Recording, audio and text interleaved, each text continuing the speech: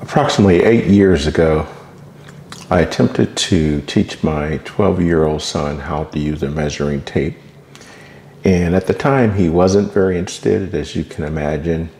And now, again, 8 years later, he's approaching 20 years old, and he's very interested. And I thought I would just make this video, just share with him to teach him how to use a measuring tape. And it was later in life, actually, that I fully understood all of the aspects of a measuring tape and how to use it effectively. And this is knowledge that I want to share with him because it's extremely important to know this as you go through life. And it's pretty simple.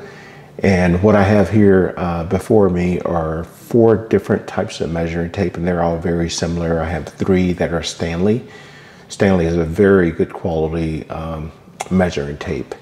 And those are the 3 that I primarily use. My wife recently purchased the one on the far left, which is JobSmart.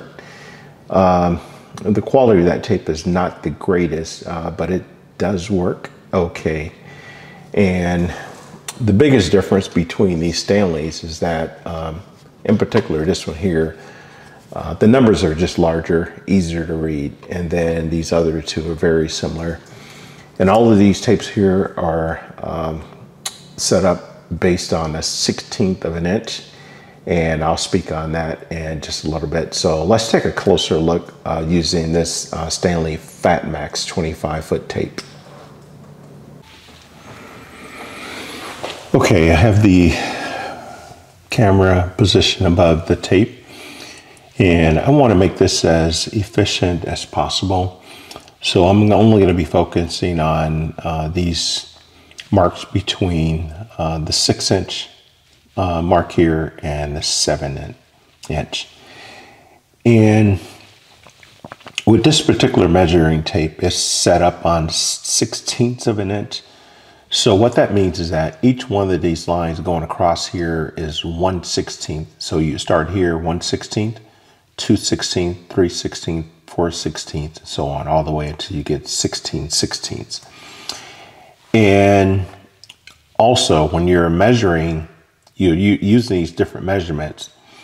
For instance, with this one here is 2/16. You have to reduce this down to the lowest common denominator in the factor. So instead of saying 2/16, this is basically 1/8 of an inch. So you would just reduce that down again to the lowest common denominator in the factor. And with this tape, the longest line here are the 1-inch mark, which runs all the way through here at the 6-inch and the 7-inch mark. The second longest line between this line here, the 6-inch and the 7-inch, is this line here. And so what that tells us is that this is 1/2 of the distance between the 6-inch and the 7-inch. So this is 6 1/2 inches. The next highest line, which is this one here, and also this one, is 1/2 the distance between the 6-inch and the 1/2. So what that's telling us is that that is 1/4 of an inch. That would be additional quarter here at the 1/2, and then another quarter at the 3/4 of an inch line, and then this is the full inch here. Also, with breaking this down, the next shortest line is the second line here and that line, and those lines are 1/8. So basically is 1/2 of 1/4. So this is 1/8, 2/8, 3/8, 4/8. As I mentioned, you have to reduce these factor down to the lowest common denominator. So you would never reference this line here as 4 4/8. It is 1/2 of an inch. And if you are measuring something, or if someone tells you something is 6 5/8, you should be able to quickly look at this tape and know exactly where the 5/8 mark is, because as I mentioned earlier, This here is 4/8 or 1/2. So this next eighth line here is that one. That is 5/8 of an inch.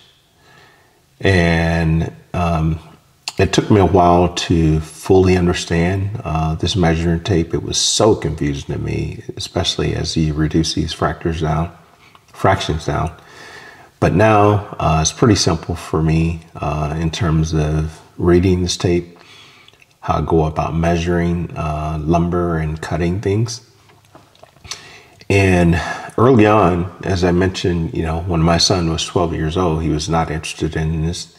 But now he's very inquisitive, very, very interested. So I'm hoping that this video will teach him how to read this tape.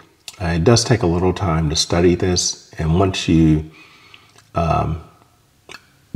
get it and understand the way this works, is fairly simple.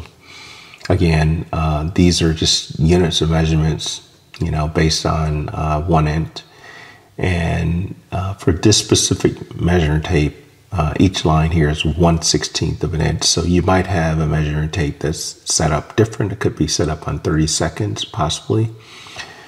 You could also have measuring tapes with a lot more information on it, which might have the numbers on here, but I would encourage you to not use those types of tapes, because this tape here, if you're, say for instance, if you learn how to read a measuring tape, reading a tape with numbers on it, and someone gives you this tape here, you're going to be completely lost. You're likely going to be lost. But if you start with a tape like this, you're always going to know whether it's this type of tape or a tape with numbers on it. You'll be able to quickly read that tape.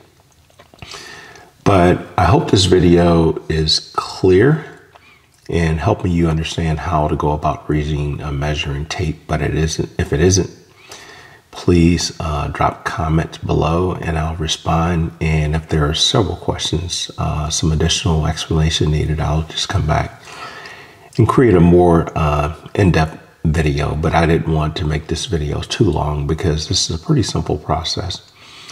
But we all learn different ways, and if additional information is needed, I'm more than happy to make a more detailed and lengthy video. With that, stay tuned.